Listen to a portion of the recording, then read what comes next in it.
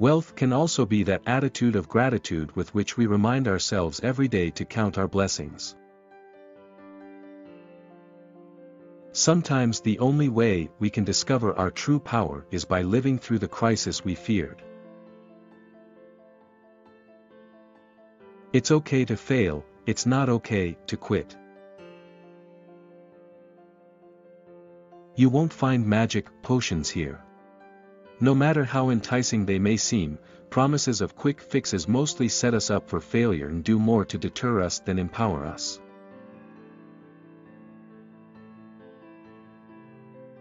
Now I know a lot of us would rather skip over whatever happened back in the day, because it's painful or obsolete, as some would say, because there's nothing to do to change it, other than to let it go or get over it. But if we do that, we risk losing our knowledge of what really makes us happy, the pure essence of joy that we knew as children. And if we don't take the time to reclaim the dreams that we may have left back there in the thorny and golden past, we will be poorer for it. Until you are at home in yourself, familiar with the knowledge of the gold of who you are, where you come from, where you've been, and who you were meant to be, you'll be basically homeless. In other words, until you can come to value all experience, and find some happiness in everything you've lived and will live, you will be without your ultimate riches.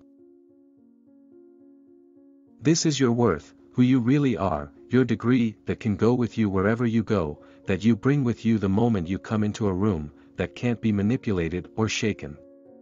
Without that sense of self, no amount of paper, no pedigree, and no credentials can make you legit. No matter what, you have to feel legit inside first.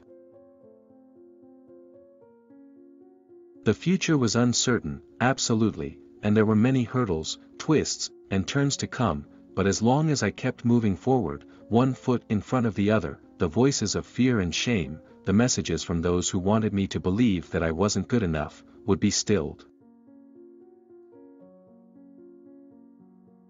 Others may question your credentials, your papers, your degrees. Others may look for all kinds of ways to diminish your worth. But what is inside you no one can take from you or tarnish. This is your worth, who you really are, your degree that can go with you wherever you go, that you bring with you the moment you come into a room, that can't be manipulated or shaken. Walk that walk and go forward all the time. Don't just talk that talk, walk it and go forward.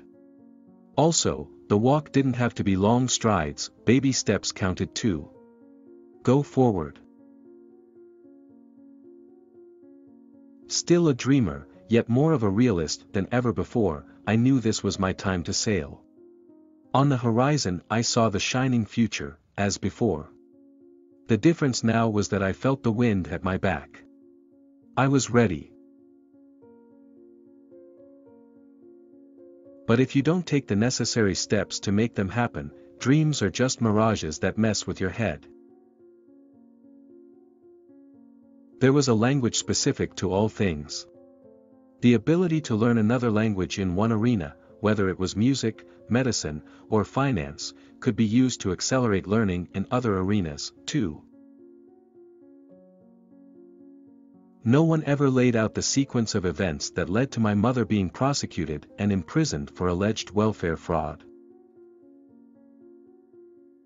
Then again, what seems like nothing in the eyes of the world, when properly valued and put to use, can be among the greatest riches.